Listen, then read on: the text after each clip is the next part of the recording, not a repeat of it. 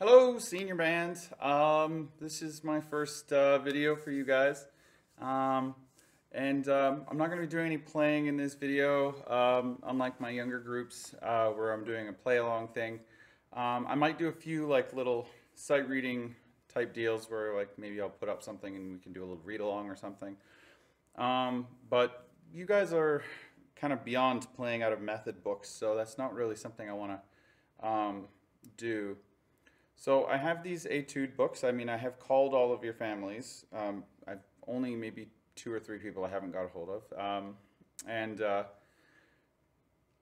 So I have study books coming for everybody's instruments, including percussion, horns, everybody. Once I get those in, I'll be sending, I'll put up digital copies available for you guys, or I will send out hard copies if I have to.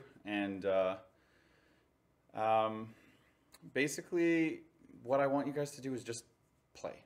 I just want you to get your instruments out a few times a week and just make some noise. Remember what it's like to play your instrument, and we're on our Microsoft Teams. I've put up a thing about how to keep a proper practice journal, and I kind of wanted to just go over that loosely and just talk about proper practicing methods while you guys are at home. Most of the time when we're doing band, we're doing group stuff, we're working on stuff together for when we're in an ensemble. And now you guys are going to be changing focus for this. Most of the time you're going to be working on studies, which I have addressed in class, but you're going to be looking at etudes, which are designed to highlight your faults. And so I don't want you guys to get frustrated with yourselves. When we're playing with lots of other people, it's a lot easier to kind of overlook our own mistakes and stuff. But you're going to hear a lot of your mistakes, and you're probably going to go, wow, I sound like butts. And that's totally normal. That's what happens when you practice etudes. And the goal is to be critical of yourself and problem solve ways to deal with those issues, not to get discouraged.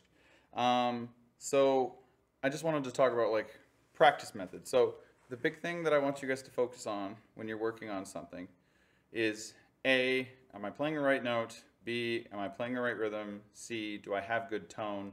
That just goes without saying. But when you actually play, you need to make sure, am I actually playing the right dynamic? And am I adjusting to the other dynamics? Am I playing with nice, clear articulation?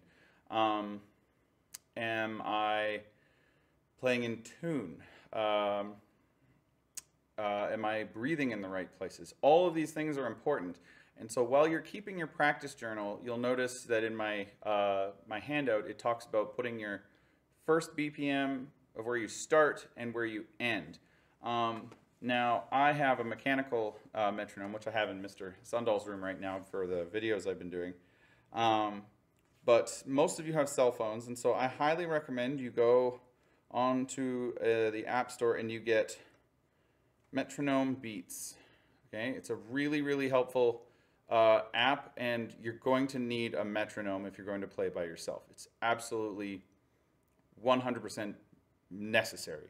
Not you can get it on tablets. I'm sure you can get one for your computer. If you can't get one, you can't get something available for your phone, then maybe look into getting one online, like ordering one, or maybe if there are any music stores like Prince George, if Long and McQuaid is still open for some reason, I don't think they are, you can maybe pick one up there. But this would be your best bet, is getting one on your phone. It's a really helpful deal. For those of you who are unaware of what BPM means, it means beats per minute. And if you ever see me looking at the clock trying to get tempo, it's because I'm trying to figure out what a specific tempo is. So 60 BPM is 1 second, because that means there's 60 beats in a minute, right? So 60 seconds, 60 beats.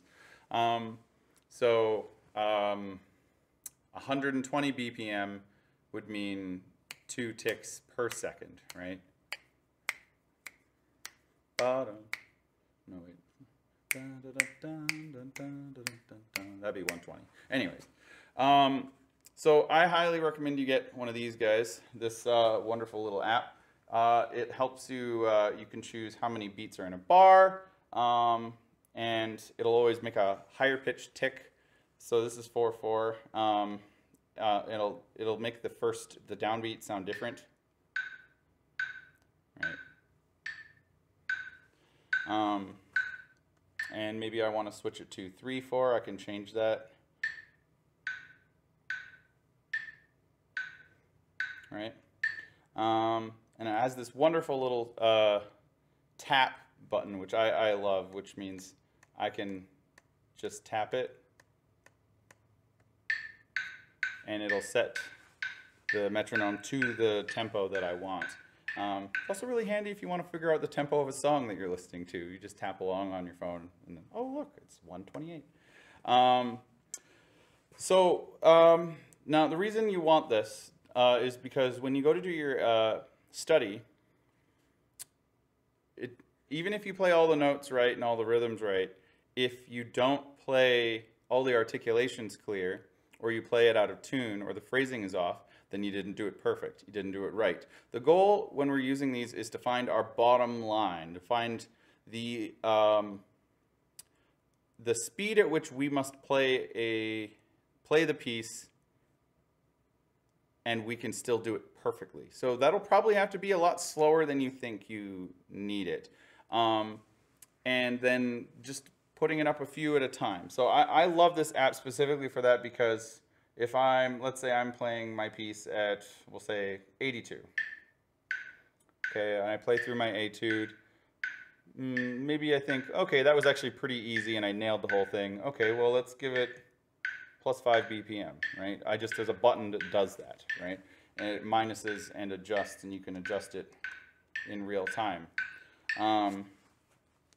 And the goal is to push yourself and push that bottom line up, right? So your ending BPM on your practice journal is not about how fast you were able to play it. It was about how fast you were able to play it perfectly.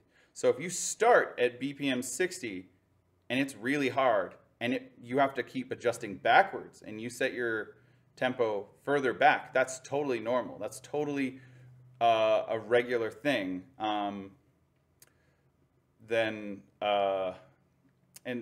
idea is we want to find that bottom line, and then we record where the bottom line is. That's your starting BPM. When you write starting BPM, it doesn't mean the first tempo you try. It's the first tempo that you can play the whole thing perfect, okay? And your ending BPM is where you were able to get it to. And if that means you start somewhere and sometimes you have to go back a few BPM because you realize as you're rehearsing, you're like, oh, I was actually doing all the staccatos wrong. Well, then maybe you do have to make it and go backwards, and that's totally fine. And it doesn't take very long to write a practice journal. It's really quick. I mean, really, I would just, I mean, if you can practice with a computer nearby, you can just finish it whenever you do something. You're like, okay, this is what I got to do next, right? And this isn't, honestly, this is more for you guys than it is for me, because it makes a huge difference in your personal playing when you can actually like gauge and think about it. And like practicing isn't about playing your instrument. It's about consciously thinking about what you're doing with your instrument and then making those adjustments to improve. So if you actually are writing it down, then you actually have a log and you can see where you left off. And then the next time you pick up your journal, you go, right, I was doing number 23 and I really needed to work on those staccato accents in that weird run at measure blah, blah, blah, whatever, right? It really kind of helps keep you on track, and it'll help highlight your weaknesses, the things you need to work on the most, and it'll help you grow as a musician better than anything that I've ever found. Having a good practice habit and having a good journal makes an immense amount of difference. So I would like you to try and do 2 entries at least a week. And you can put anything in there you want. If you want to put that you were practicing piano, put it in your journal. If you wanted to say that I practiced singing, put it in your journal. Put all that, whatever you want. I just want to have at least 2 entries a week. And that's all. I'm not going to ask you for due dates or anything like that. I just want you guys to just continually update it. As simple as that. And you don't have to write an essay. In fact, I highly encourage that you don't, because I'm not going to read them in that much depth. This is for you guys, okay? So they're notes for you. So as long as you understand what's written, that's good. You do have to actually write in detail what you need to fix and stuff. But you know, you don't write a whole huge essay. You're not going to get bonus marks for that. If that's what you want to do, feel free to do that, but it's not going to affect your grade with me. I'm not expecting you guys to start filling out practice journals right now. Technically not until I have something that I can actually give you officially to work on. But you are more than welcome to start working on it. I believe you should be able to access your practice journal from your class notebook in our Teams group. And if you guys have any questions, please do get a hold of me. You can get me on my cell phone, 250-882-8219. That's probably the easiest way. You can just call me or send me a text. I will not get Teams messages if you send them to me on the weekend. We're not allowed in the school outside of school hours or on the weekend. So if you need me and you send me something on Teams, I'm not going to get it because I only have access to that here. Other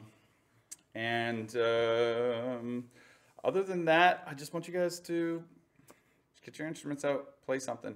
I've talked to a few people about potentially having a social distance concert at some point, and I think it would be kind of cool if we could have everybody come out to the soccer field and keep 10 feet apart at all times, and maybe I'll get up on a podium and we can do arabesque outside, and maybe Mr. Sundahl can video the thing. In the meantime, I want you guys to focus on more solo stuff, so I can actually, like, instruments like the bassoon or the tuba or things like that, bari sax, we'll actually get a chance to play some challenging music. And I think that everybody in our group, everybody really needs a chance to actually push themselves and learn how to build as a soloist as well.